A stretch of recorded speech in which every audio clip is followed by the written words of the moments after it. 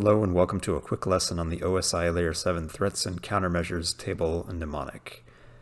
So the phrase you'll need to memorize is larder, sh, and we're going to spell it a bit differently in the table, but we're going to say larder, sh. And the thought here is that we all know that eating fatty foods such as bacon can make us overweight. And we'll call the bacon lard for the purpose of this video. So, like this cat here, looks like our cat that eats too much. So we're going to say larder, sh, and we're going to say the shush because we all are self-conscious about our weight. And then we'll say, I be doing the paleo version someday. And for those of you who don't know what paleo is, it's a type of raw diet that refers to the paleo period. Never tried it, but maybe I should someday. Some people really like it. And I fully realize that this might be too juvenile for some of you, especially those of you with a lot of experience in Domain 4, but for the rest of us, it really helps in memorizing the content, especially when reading those 1,000-page books full of dry material that seem impossible to understand. And as for the memory sheet, you don't want to write the actual mnemonic itself. You want to write the real information down. And what you're going to do is you're going to make the first letter big and follow it with the actual information. So here we go. Our larder is going to be our larder shushing. Our larder sh is going to be L-A-R-D-R-S-H.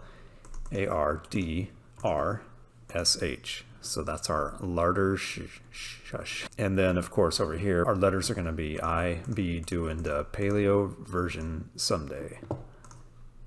So for our L, we're going to have LDAP code injection. LDAP is your layer 7 technology, and your threat is going to be code injection.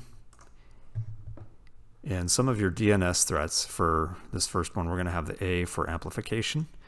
The R is going to be for reflection attack, and the DNS and also DNS poisoning. And of course, we rearranged the order here a little bit just to make the mnemonic work. So for DHCP, we have rogue. You have rogue DHCP as a threat. And then for SNMP, you have information disclosure.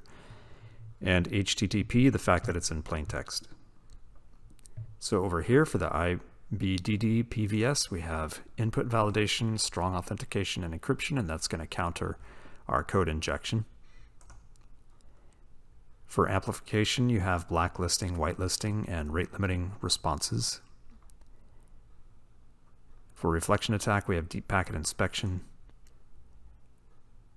For DNS poisoning, we have DNSSEC and hardening DNS servers.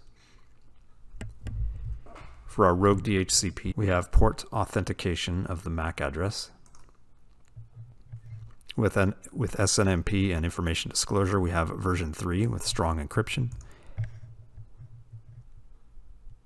And with HTTP being in plain text, we have SSL, TLS, and HTTPS.